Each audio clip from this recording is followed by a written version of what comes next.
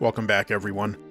On this episode of Duty and Valor, I'll tell you the story of a man who joined the US Coast Guard for the sole purpose of saving lives. A man who would disregard his own safety and continually volunteer for dangerous missions. A man who would do more than was asked of him, and he would sacrifice his life to extract a battalion of Marines at Guadalcanal. This is the story of Medal of Honor recipient US Coast Guardsman Signalman First Class Douglas Munro. Douglas Munro was born in Vancouver, Canada on October 11, 1919 to parents James, an American citizen, and Edith, who emigrated from England. And at the age of 3, his family moved to Washington State. He was an accomplished musician and mastered the trumpet, harmonica, as well as percussion instruments. He was a member of the Sons of the American Legion Drum and Bugle Corps and was a member of the wrestling team at Cle Elum High School. Following high school, he attended Central Washington College of Education, as he wanted to remain close to home so he can continue to be a part of the Drum and Bugle Corps. By 1939, Munro wanted to join the military, and his sister said that he chose the US Coast Guard so he could save lives. He would receive his basic training at Coast Guard Air Station Port Angeles in Washington, and while there he met Ray Evans, and the two quickly became friends. Evans served beside Munro for the entirety of Munro's military career. The two were inseparable and were given the nickname of the Gold Dust Twins by fellow shipmates.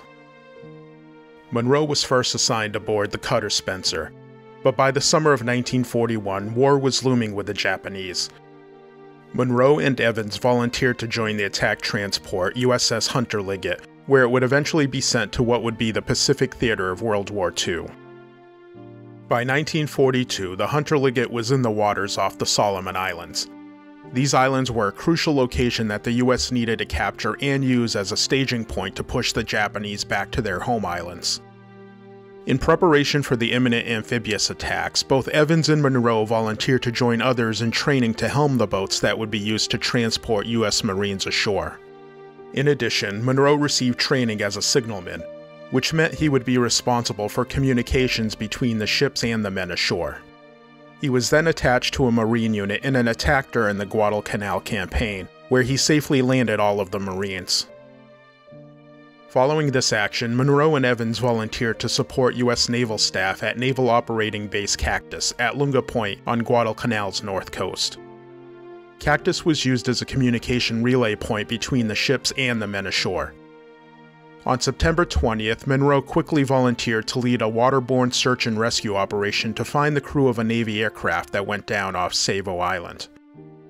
His boat faced heavy Japanese fire from land, but Munro was able to navigate his craft to limit the injuries to his crew, and they only sustained minor injuries.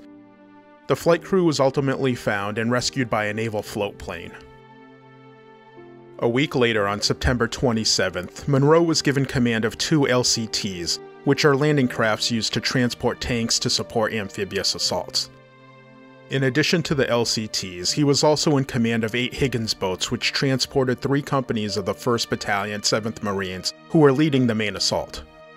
The landings were supported by the destroyer SM1c, which pounded Japanese positions to allow the Marines to safely make landfall in advance. All of the Marines landed safely ashore, so the landing craft all returned to Lunga Point, except for one which remained to evacuate any injured men. This sole boat was manned by Evans and Navy Seaman Samuel Roberts. As the ship was close to shore, they were a target for the Japanese. Without any advanced warning, the Japanese opened up on them with a heavy machine gun. The boat was damaged, but Roberts was able to make emergency repairs that made it operational again. But unfortunately, he was gravely wounded and died. Thanks to Roberts' efforts, Evans was able to retreat at full throttle, and he was able to make it back to Lunga Point, where he communicated what was transpiring ashore. Also around this time, a group of Japanese bombers forced the USS Monson to retreat. Now lacking heavy support from the destroyers, the Marines faced a heavy counterattack by the Japanese. The Japanese were trying to isolate the Marines while cutting them off from any possible escape. The Marines lacked radios and couldn't communicate their situation to others, so they had to resort to laying down their undershirts on a hillside spelling out the word help. Thankfully, a Navy pilot had seen the message and communicated it back to Lunga Point. Thanks to Evans and the Navy pilot, the men at Lunga Point quickly devised a plan to get the Marines evacuated. When Munro was asked if he would take command of the mission, he responded, "Hell yes." He was given command of 10 boats that would make their way back. They knew that they would face heavy enemy fire when they arrived, but that didn't slow them down, and as soon as they entered the bay, they were immediately fired upon. By this point, the Monson had returned and cleared a path to the beach for the Marines. This path was narrow, and the Japanese occupied all 3 sides of the bay, so any Marines and any incoming or departing boats would be fired upon from multiple directions. Munro was in direct command of one landing craft and used its 30mm machine gun to lay down suppressing fire, so the men could safely get aboard the other landing craft. To Munro, his actions so far weren't aiding the Marines enough, so he guided his landing craft closer to shore, to place it between the Japanese and the Marines to shield them from enemy fire. During the evacuation, another boat was grounded, so Munro gave the command for the other landing craft to try and free it.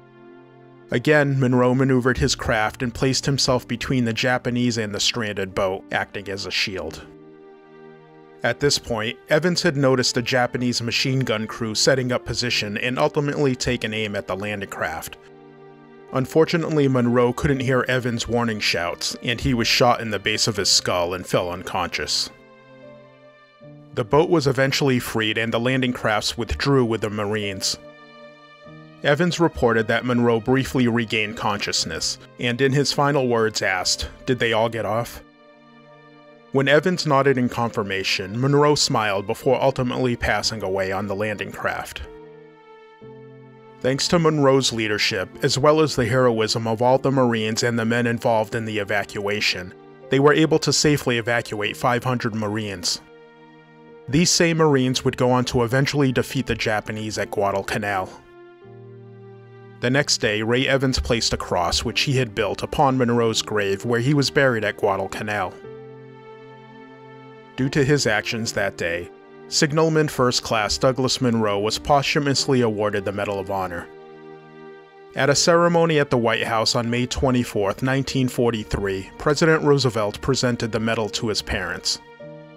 To date, he is the only U.S. Coast Guardsman to receive our nation's highest military honor, and his name is on the Wall of Heroes at the National Museum of the Marine Corps, the only non-Marine to be honored in this way. On the day after the White House ceremony,